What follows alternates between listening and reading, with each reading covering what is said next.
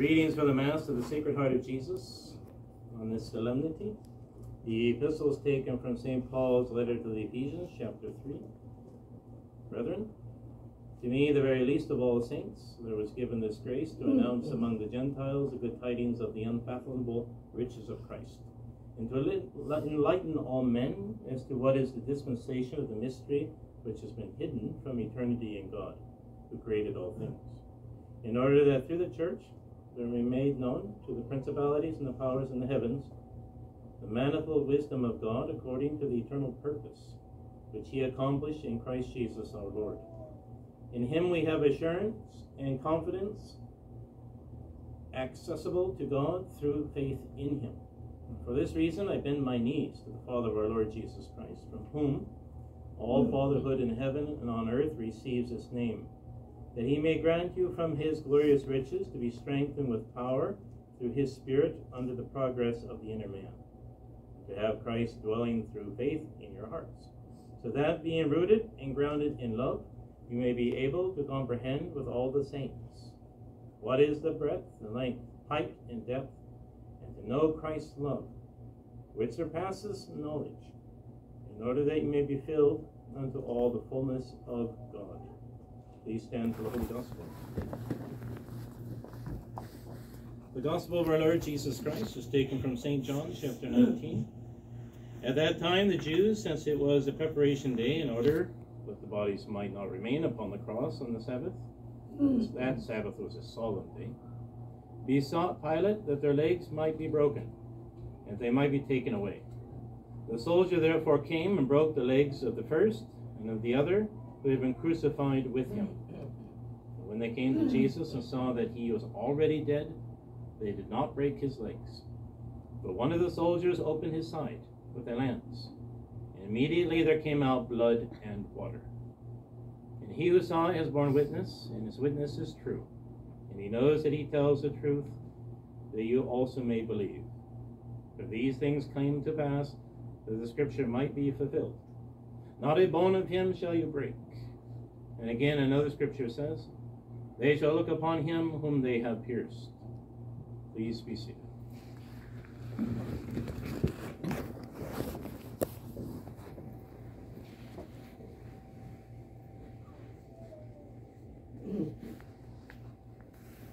A few announcements for this Sunday, and one of those is the blessing of articles.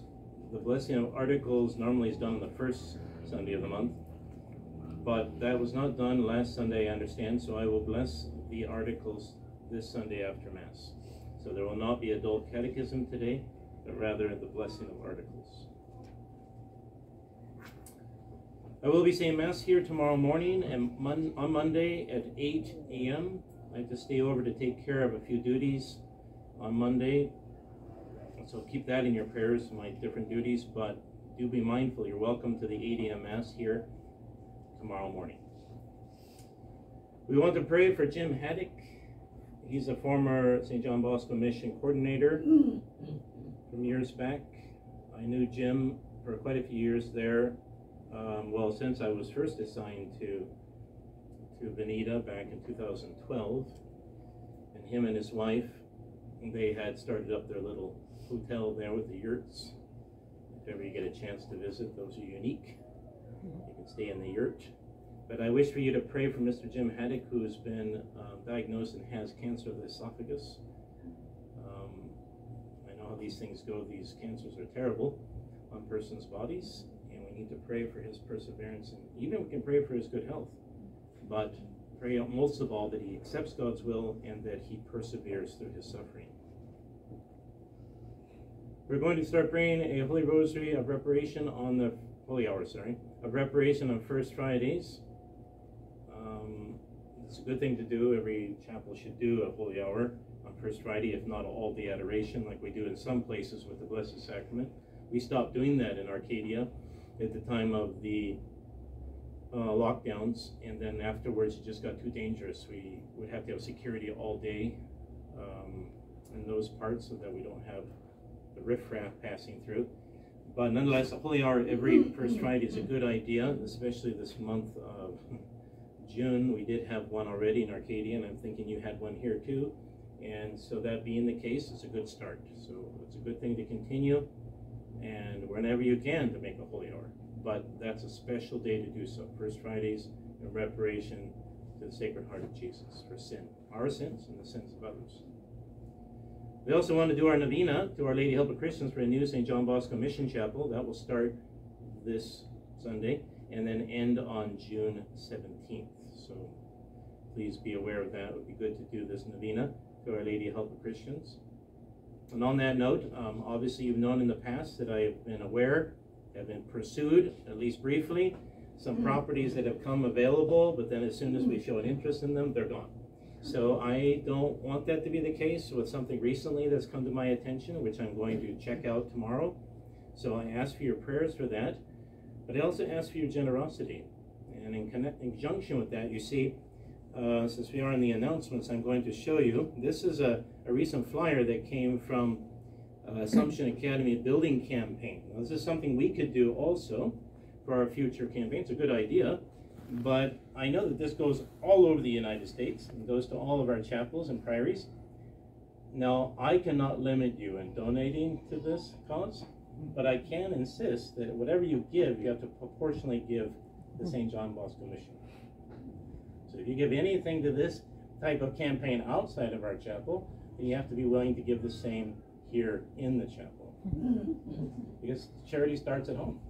How can we go around the United States building up other places and not take care of our own place?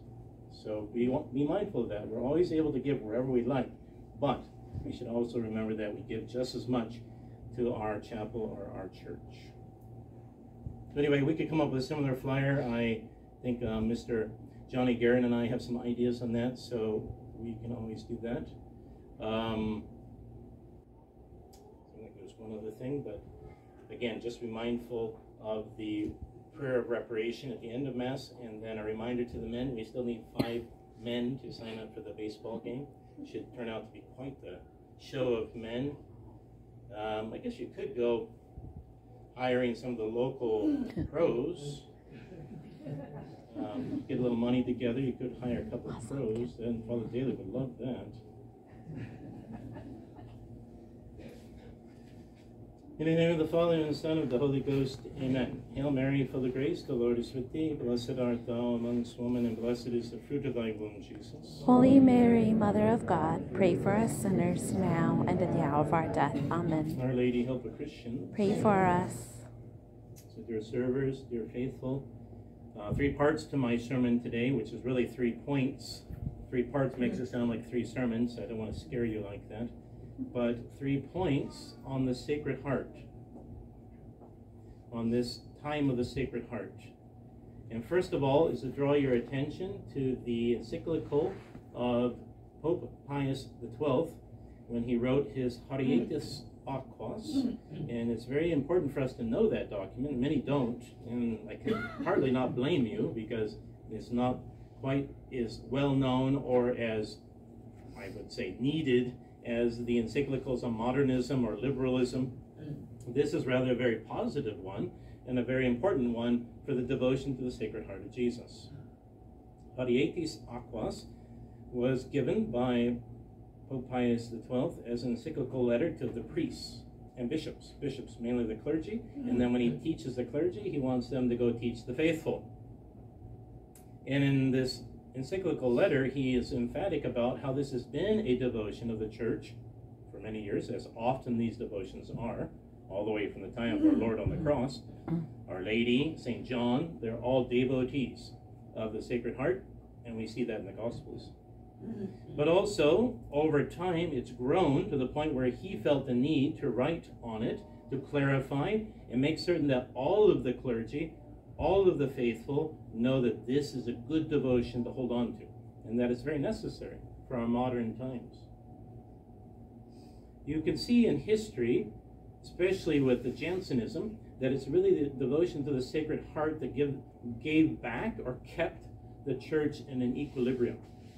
Instead of falling into extremes, like Jansenism was wont to do, is drive everybody into a strictness that was really closer to Manichaeism and the errors of France at that time. So really, the devotion to the Sacred Heart gives a person the equilibrium. It helps them get out of scruples and stay away from laxity. It's a very beautiful devotion for young people, teenagers who really struggle with their growing up, and struggles of soul and of confidence, and struggles of the mercy of God, etc., etc. This devotion to the Sacred Heart is very important to avoid scrupulosity and to avoid laxity. And so few really have a good devotion to the Sacred Heart. And I think it's something that needs to grow even further. This was already written back in the 1950s, so from then until now, there's been a lot of devotion to the Sacred Heart, especially, as some of you know, by the consecration and enthronement of the Sacred Heart of Jesus. But still, it's too far removed. It's too unknown to a lot of people, and we need to improve on that. The Sacred Heart of Jesus is the center of our life. He's really there in the Blessed Sacrament, in our tabernacle. Right there under the species of bread and wine, the priest is looking at the heart of Jesus. So we need to keep that ever foremost and first in our devotions, this devotion to the Sacred Heart of Jesus. And it's very good for priests. Priests who are devoted to the Sacred Heart have a big, very large, very important impact on souls. Our Lord promised that. It was one of the 12 promises to Margaret Mary Alacoque, that the priests who are dedicated, those who are devoted to the Sacred Heart, they will have the ability to touch hard hearts. And such is the case even for you, fathers and mothers, lay people, following the example of the priests, devoted to the Sacred Heart, where there's an image of the Sacred Heart, our Lord brings peace. So you can read that letter, encyclical letter. There's a little part that I will read to you today, because I think it's important about this physical heart of our Lord. And that's an important point of today, is that never before in the history of God's providence has there been a physical heart that we can adore and worship without idolatry. Now we do. It's God's heart. Ever since our Lord Jesus Christ became man, this is his physical heart, the heart of God. God never had that before. If there's a change in God, is that he assumed to himself one of our hearts and made it his own. He took one of the hearts, well, he made it. He made this physical heart for himself, and now it's God's heart. And we can actually adore and worship the heart of God. What a beautiful devotion, what a beautiful reality. Hence, there can be no doubt that Jesus Christ received a true body, and that all the affections proper to the same, like for us, among which love surpassed all the rest, it is likewise beyond doubt that he was endowed with a physical heart like ours. From without this noblest part of the body, the noblest part of the body, the ordinary emotions of human life are impossible. Therefore, the heart of Jesus Christ, hypostatically united to the divine person of the Word, certainly beat with love with the other emotions. But these, joined to a human will full of divine charity, and to the infinite love itself, which the Son shares with the Father and the Holy Spirit, were in such complete unity and agreement that never among these three loves was there any contradiction or disharmony. And that's the beautiful thing about this. The Holy Trinity has loved each other for eternity. This Trinity has loved itself perfectly. But then what did it do? It reached out and pulled in this part of our nature and made it part of their own, this heart. And it didn't change them. Hypostatically, we say it was joined to, like the priesthood. We priests join in our Lord's priesthood hypostatically. And there's one other person who does that, the Blessed Virgin Mary. There's these few persons who join in this mystery of the Godhead by extension that wasn't original, but more than accidental. So it's quite a mystery. God will reveal to us in its fullness when we go to heaven. But nonetheless, we can talk about this heart being a real heart, a physical heart that we can adore. And we must be very devoted to him. That and many other little mysteries and great truths Pius XII talks about in this encyclical on the true devotion to the Sacred Heart of Jesus, which is really a devotion for our age and and keeps us out of extremes. Second part of my sermon today is the Epistle and Gospels, because as you know, dear faithful, this is the third Sunday after Pentecost. Even though the solemnity takes priority, the priests, we religious, still say the office of the third Sunday after Pentecost. And it's interesting to note how all of the readings come together. How can it not? Jesus is the author. God is behind it all. Of course it fits together. But in particular, the third Sunday after Pentecost talks about the shepherd. The shepherd who goes after the lost sheep. Leaves the 99 in the desert and goes to get the one sheep that was missing or straying. It's also the same gospel that tells us about the groat, the woman who had this means of exchange, this thing amongst a few that she lost and went rolling away and hid underneath the furniture or somewhere where it was out of sight, and she was so upset that she lit all the candles and she swept everything, and then she needed the help of others to celebrate. It was so important to her, and she did find it.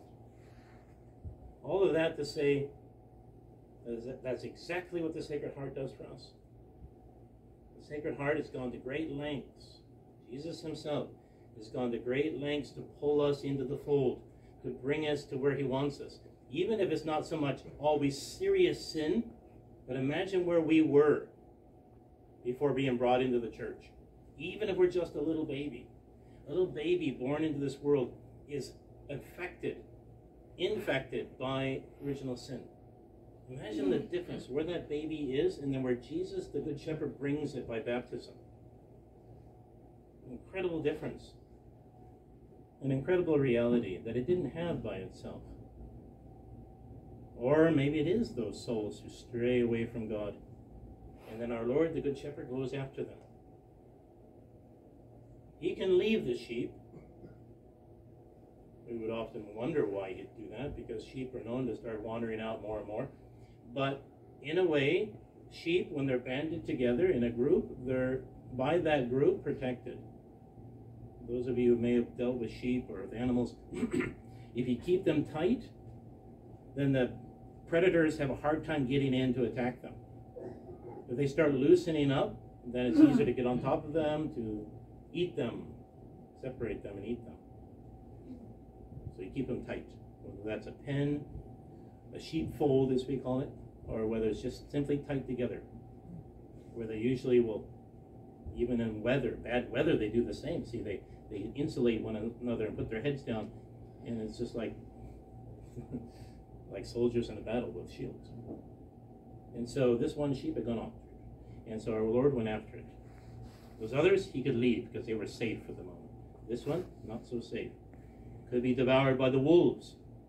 And even in the readings of today, we hear, not today's as in the solemnity of the Sacred Heart, but in today's third Sunday's Epistle and Gospel, we hear there written that the lion goes about roaring. The devil, as a lion, goes about seeking whom he may devour. And that's another thing we have to consider. The Sacred Heart wants us close together. If we start to get separated by sin, falsehood, error, whatever it is, we start straying away from the church, then it's easy for the devil to pick up that soul. But if it stays close, then it's protected by the church. It's also something to think about even in our own spiritual life. We have the ability. God has given us, through baptism, all of these graces. And this character stands so strong against the devil. And then, of course, you can imagine if someone's confirmed or given the priesthood, the holy orders, the soul keeps getting stronger and stronger against the attacks of the devil or against his approaches. And so we are strong. A baptized person is very strong against the devil. The question is when we start opening up that armor, like I was saying with the sheepfold. Once we start straying away from the protection, then we start to create a crack, and the devil can come in. We need to be strong always. So we have the choice. It's our will. Do we want the devil to come in or not? And even when our Lord is going after that sheep, we know it to be true in our lives. If we take the sheep as a soul and the shepherd, our Lord Jesus Christ, who's always in pursuit of souls, the soul can say, I don't want you, I don't want you. And it can keep going and going and going and further and further and further. But he never stops pursuing. He's like a hound. There's only one way he stops pursuing, and that's the question of life and death. When we're at the end of our life and we have the choice of eternity, heaven or hell, and we die and we can't act anymore, our Lord stops. Of course he does. Because it's based on our free will. When we no longer can use our free will in this life to act, and Jesus the pursuer, Jesus the shepherd, Jesus the hound of heaven stops. That's the end. The judgment's been made. But until then, he doesn't stop. I mean, we think of the worst people. We would say to ourselves, because it says even in today's gospel. No, it's in the epistle. What is the breadth, length, height, and depth to know Christ's love, which surpasses all knowledge? Think of that. Christ's love is above all knowledge. Our knowledge says, our reason says, that guy's a fool, that guy's an enemy, that guy's wretched, I want nothing to do with him, he will never save his soul. We would say that. We can say that. Because that's where our minds are very limited. Well, let's say even if we're the most intellectual person, it doesn't mean we're the most charitable. Charity that our Lord Jesus Christ has surpasses all knowledge. Sometimes we wonder, Jesus, what are you doing? Why don't you just let go of that person? I can imagine the angels in heaven when they look at us and all of our sins, and we've gone to confession 1,000 times, and still, Jesus is there in the box. Jesus is there to absolve us one more time. And the angel's going, are you kidding me? Just let him go. He doesn't love you. Look how many times he's proven he doesn't love you. And it's not his way, though. And every one of us who's afraid of the confessional, every one of us who's afraid of confessing a sin should never be so. It's the angels. If we were angels, that'd be a problem. But we're not. And we're not judged by the angels. We're judged by the Sacred Heart of Jesus. The Sacred Heart of Jesus will pursue us until we die.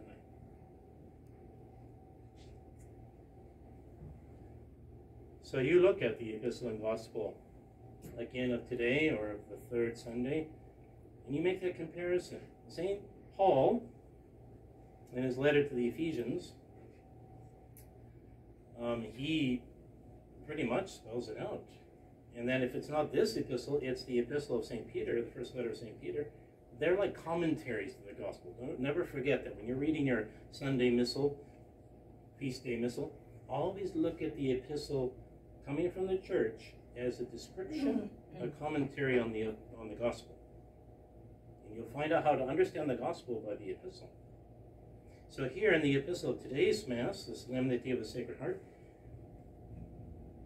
he says, that he may grant you from his glorious riches to be strengthened with power through his Spirit unto the progress of the inner man, and to have Christ dwelling through faith in your hearts, so that being rooted and grounded in love, you may be able to comprehend with all the saints. You have to be rooted and grounded in love to understand the things of heaven, to understand the saints, to understand our Lord Jesus Christ. I didn't mention this too much earlier today in the sermons, but if you just look at the conference, the meditation of St. Ignatius on the love of God, called the Golden Staple, because it holds everything together. The attainment of the love of God is the name of the contemplation or meditation. It's that mutual giving of self. We have to give something to Jesus, and he's giving himself always to us. So it's really a cooperation. We have to cooperate with him. To know Christ's love, that's what we want, which is above all knowledge, in order that we might be filled with the fullness of God. The third part of the sermon is a little more practical, I would say. There's a few points that hopefully you can take and apply or live to its fullest, hopefully. What we've talked about, what I've taught you about today and preached to you, is really summed up in these 4 points. So it's really almost 5, but 4 important points, and then the last overall point. And that is that we want to remain true devotees of our Lord Jesus Christ. Sometimes it's a little complicated, and we get too distracted. So my first point to you is the word simplicity. Simplicity. We pray as we love, and we will love as we pray. It's that simple. Learn to pray as you love.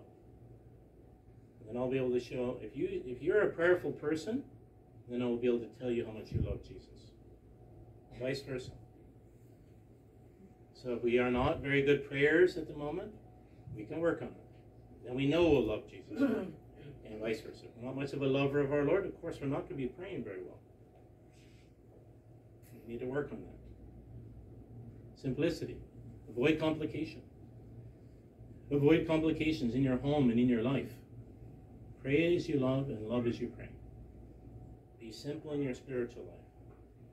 Do not overburden yourself with devotions. Do what's necessary, and that's why there's such a variety, isn't there, amongst the faithful. We all know that we have to go from A to B, which is pretty much birth, baptism, to death, extreme unction. Those two bookends of our life, with all the sacraments in between, everybody's the same. But not every life is the same. The means by which I go from here to there is different for so many people. As a matter of fact, there's not a person in this room who has exactly the same means to get from A to B. So each one's unique. Each one has their own graces that God gives them, and situations, people, places, circumstances. And so you see how that could be seen to be very complicated. But I guess it's kind of complicated if we start thinking outside of our lane. As they like to say, stay in your lane. Stay in your lane, you'll save your soul. Go from A to B with the means that God gave you. Sometimes we have to clarify that or fix it up a little bit. Maybe we're going outside and acquiring and involving ourselves in things we shouldn't be. That would be dangerous. Stay in your lane. Use the things that God has given you to sanctify your soul. Keep it simple. We pray as we love, and we love as we pray. Do not overburden yourself. Secondly, endurance. Earlier today, I asked the faithful to pray for those who get married. It's just quite a burden to get married today and to persevere in that marriage. And then it's also very complicated and can be very difficult to maintain a little child that's just baptized, and maintain it in its innocence. That's quite a treasure. A set of parents, godparents, pastors, who can preserve these little souls baptized into adulthood innocent, that's a challenge. It takes a lot of effort. So we need to pray for that. That's why it requires endurance. It requires perseverance. The big P word, as I like to call it, or the big E word, which is endurance. Your soul, all souls, must endure. I would want it to be the case, dear faithful, if you might very much love your family, you love your wife, you love your children, you love your brothers and sisters. Do you want them not to go to heaven? Wouldn't you want them to be with you in heaven? So if you ever see somebody failing, lacking, not enduring, you need to help them. Why would you just want to go on down the path by yourself and then, forget those people? No, not if you love. Not if you have the spirit of the Sacred Heart. There's not a person in this room that I don't want to see in heaven. And I hope it's the same for you. I hope it's the same for everybody you work with, everybody you're related to. We don't want them to go to hell. We want them to go to heaven. We want them to be in heaven with us for eternity. It'd be so sad, although I won't be sad, if somebody wasn't there, one of my brothers, one of my sister, or any relative. Unfortunately, it's the reality. We can't save everybody. They have to work at their own salvation. But that should be our desire. And that spirit of endurance, if you want to endure down that track, it's like run a marathon. If you're on a team, you're running the marathon, if somebody falls down, you help them up. You help them to get to the end. If if you're a team, we have a special grace, and I want you to remember that also as Catholics. You have a special grace. There will be many perilous things around you, but you have the grace to endure. You have the grace to persevere to get to the end. That's the way God wants it. So why is it not going to be so? With this love of souls, which is the third point, we all need to have this love of souls. It really makes us missionaries. It's really the missionary spirit. All these things I give you, it's really the missionary spirit. People admire your life. You may not believe that. Sometimes they're always criticizing you or making fun of you as a Catholic. But they really do admire you. I mean, just look how they do talk about you, make fun of you as Catholics. Why not just leave us alone? Go their own way. Stop picking at us. But they can't, because there's something there that attracts them. Just like with our Lord, just like with the Pharisees. The Pharisees could not let it go with our Lord. Always coming back. What's he doing? Where did he go now? What did he say? What does it matter to you? We could say. But it does matter, doesn't it? So don't lose that aspect of that knowledge that even though we're desiring to love souls and we want souls to be saved and we want to have this missionary spirit like the Sacred Heart, and they seem reticent, they seem against us, there's something there that they admire. Otherwise, they wouldn't bother with us. Wouldn't bother with us. Joy. That's the other one that I need to tell you about, the other point. Something that we all can work on, that you need to work on, joy. As a Catholic, I would not want you to be dour. If you're a Sacred Heart follower and you're a true missionary, you're joyful. Your joy must surprise many, and it does. I think it still does. The joy of Catholics, the joy of a mother who's raising 8 to who knows how many kids, and she still smiles, that impresses people. They'd be depressed, and they would say, oh, what would I do with myself? So, no. The mother who's raised in a family who can still be joyful and smile, that's a grace. That is a sign that the Sacred Heart is working with her. Depriving herself, she receives a perfect peace. The same for all of us. Whatever you end up giving up of yourself, you'll find a proportional peace. That's the way it works. Our Lord's the one who gives the joy, not us. So if you're joyful amidst all of your duties and trials and difficulties, that's a grace. It's a gift. And so we should strive for it. We should ask our Lord for that true joy. And it's no different from Our Lady. It's no different from the Blessed Virgin Mary.